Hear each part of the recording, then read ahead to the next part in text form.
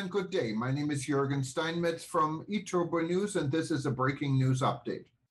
For more news updates and shows, please go to youtube.com/travel news group.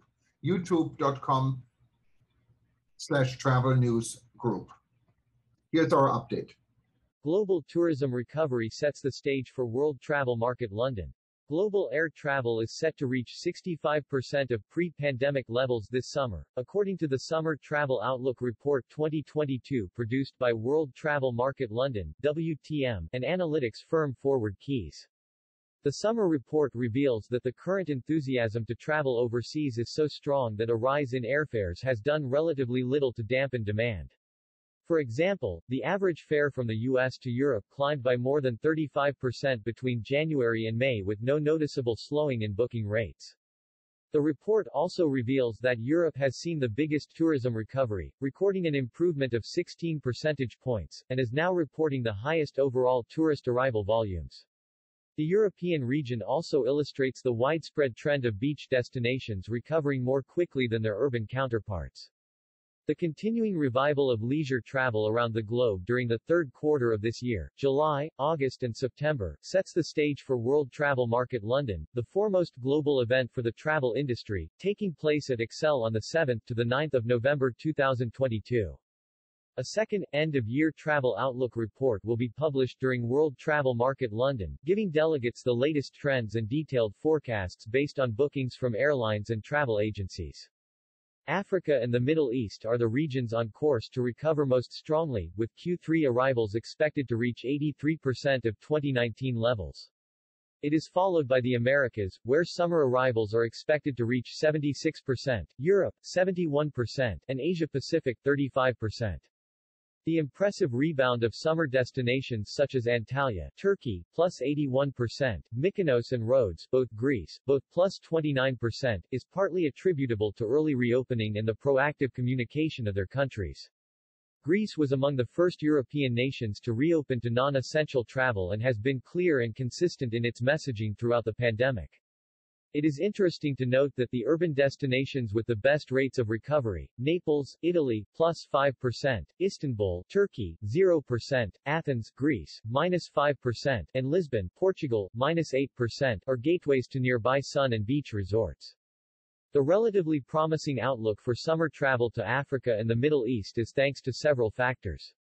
Many Middle Eastern airports are hubs for travel between Asia-Pacific and Europe, so the Middle East is benefiting from the revival of intercontinental travel, particularly driven by people returning to Asian countries to visit friends and relatives.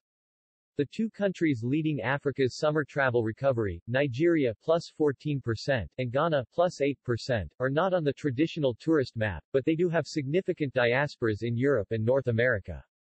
The strong performance of these nations can be attributed to pent-up demand from expatriates to visit friends and relatives back home.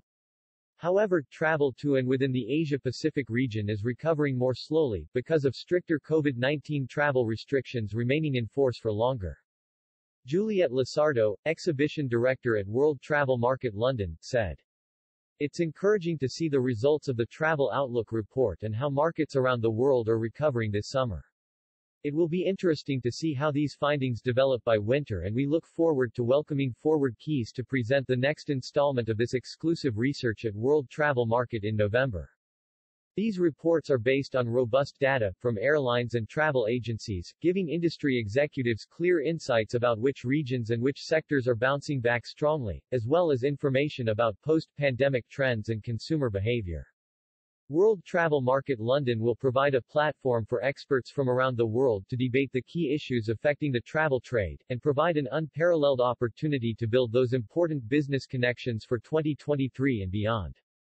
Olivier Ponty, VP of Insights at Forward Keys, said, "With 2022 seeing travel restrictions lifted, connectivity re-established, and consumer confidence regained, demand for international travel is on the rise once more.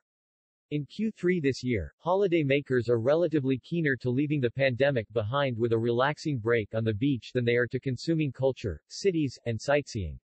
The impact of the pandemic has meant that long-established travel trends are evolving. As we gradually regain normality, new patterns emerge, and reliable, real-time data is needed to make sense of them. This is essential for discovering new markets and opportunities. Download the full summer report.